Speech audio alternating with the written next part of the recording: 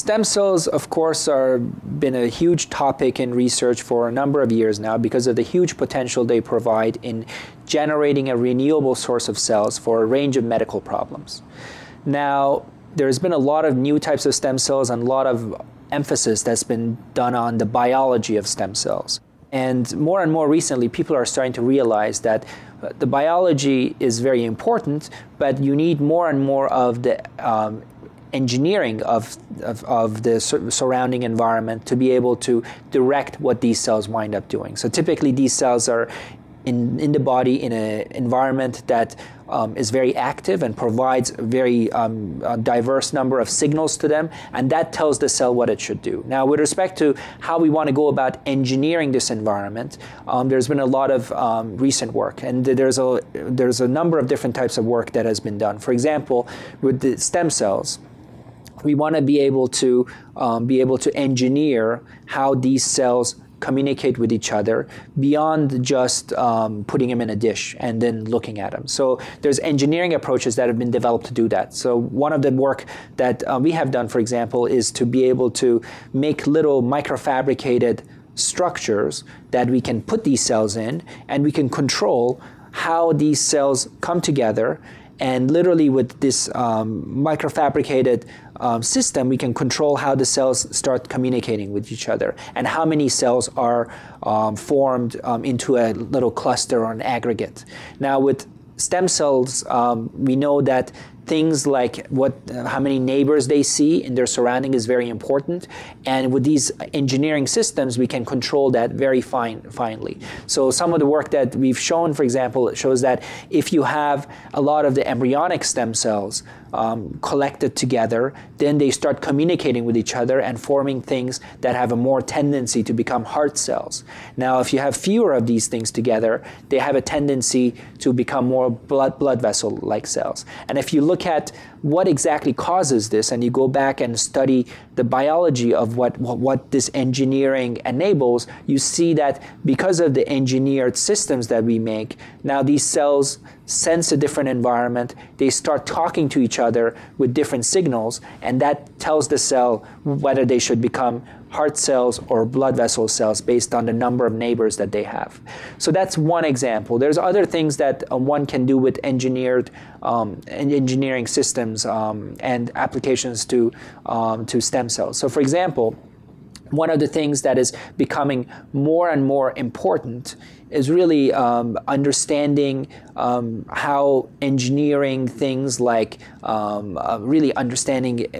all the components of a biological system, whether it's all the genes or all the proteins, it affects the cell. So people take understanding that we take from proteomic data and genomics data, where you have lots of information come in. And what we can do now with that is actually try to use the same kind of concepts we use for, let's say, electrical circuits and electrical engineering circuits. We use the same kinds of concepts to make logic of all this complexity that comes in. So that's a computational approach where you use computational sciences and computational engineering to regulate what the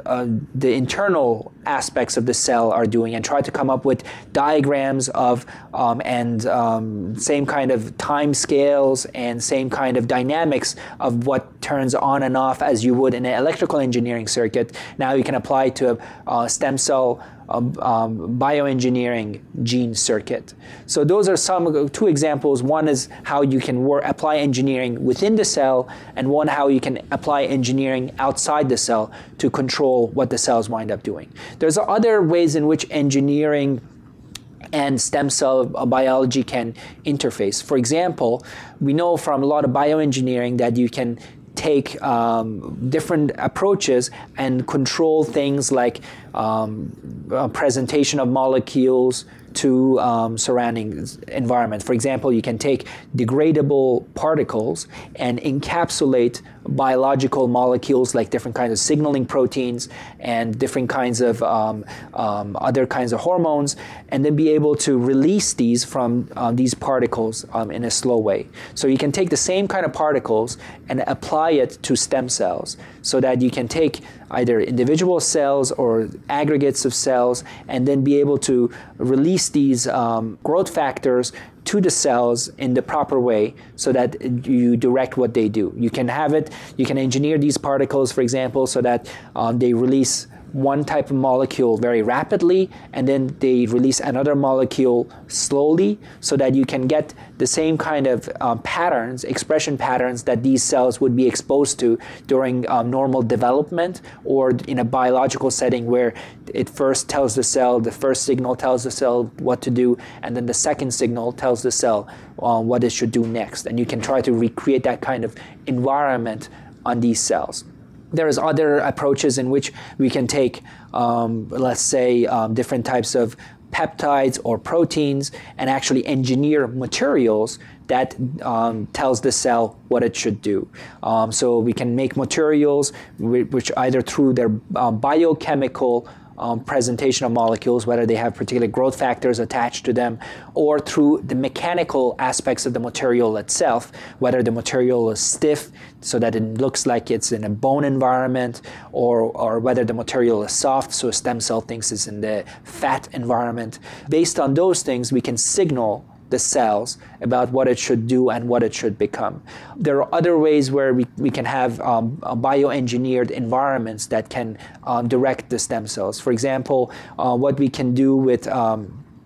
different cell types like mesenchymal stem cells is that we can make fluidic channels, microfluidic systems, where we can have, let's say, an endothelial layer, and we can flow solution on top of these, and then have these mesenchymal stem cells literally roll on these blood vessels, and then see how these mesenchymal cells interact with the blood vessels, and then these cells, how they migrate into the tissue, all in an engineered environment that can tell us about the biology of these cells and their what kind of molecules you need for them to get captured in particular sites and get migrated. And you can imagine that kinds of therapies may be relevant for if you want to be able to make a cell source that you can transplant,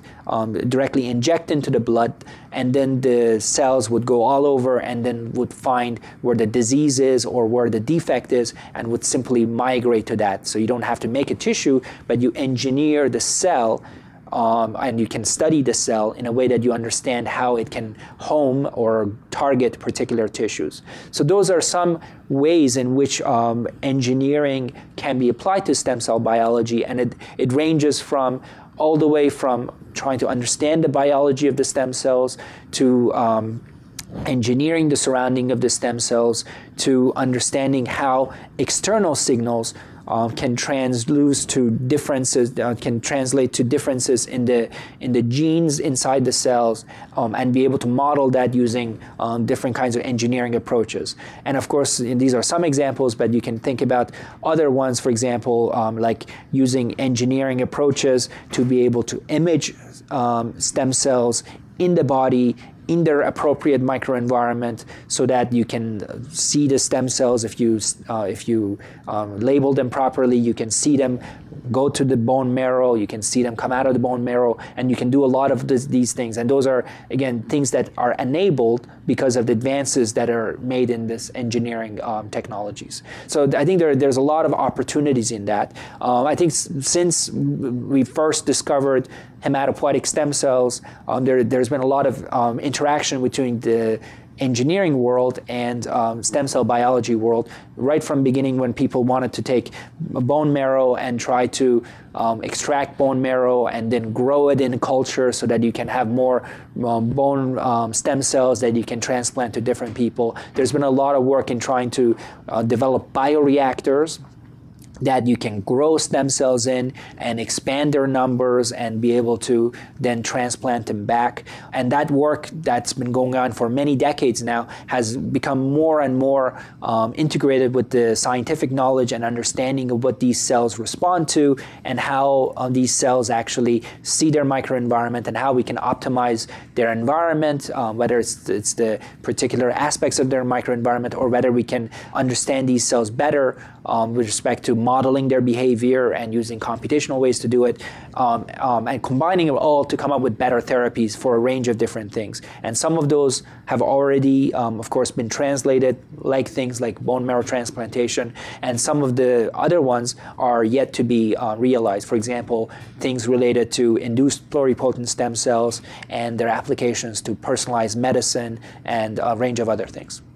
So one of the major challenges that people have observed with stem cells, particularly with things like embryonic stem cells and very primitive stem cell sources, is that because they're so primitive, if they're not fully differentiated to mature cell types, then they could form tumors. And now this is something that people have seen a lot with respect to stem cells that are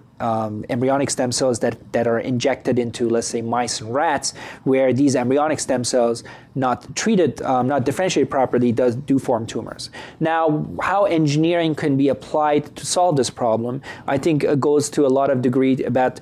how we can use engineering to differentiate cells. So if we can expose the cells in a way that they're exposed to an environment that uniformly tries to differentiate the cells to different cell types, then we have a better chance of minimizing the number of undifferentiated cells that we have that would form tumors. If you have a micro-engineered reactor or a bioreactor, where based on the conditions of the bioreactor, the cells, all the cells see a more uniform environment, then they're more likely to behave uniformly, and let's say all of them would differentiate to the same degree. Now, there are other engineering approaches that we can use to isolate tumor cells, the ones that have tumorigenic capability from the fully differentiated cells. So we can use engineering approaches to be able to detect, we can stain the cells for mature markers and then see which cells have a mature marker and potentially which cells have immature markers. And based on that, we can develop microfluidic systems where we can rapidly capture the ones that are tumorigenic and then be able to separate the ones that are fully differentiated. So I think there's a lot of different technologies that one can try to adopt to be able to take away the tumor cells or eliminate them remaining tumor cells when you're differentiating these cells uniformly. And we know from biology that, of course, the cells that give rise to the organism have the same properties as these embryonic stem cells. But what happens in biology is that because of the control of the environment, the cells all differentiate properly and they go through the proper stages, whereas what we do in the cultures, if they're not done properly, is that we have a population of these primitive cells that remain that could go on to form tumors. So we need to use the same biological principles and take the engineering approaches to be able to apply those principles to the cells so that they don't become tumorigenic.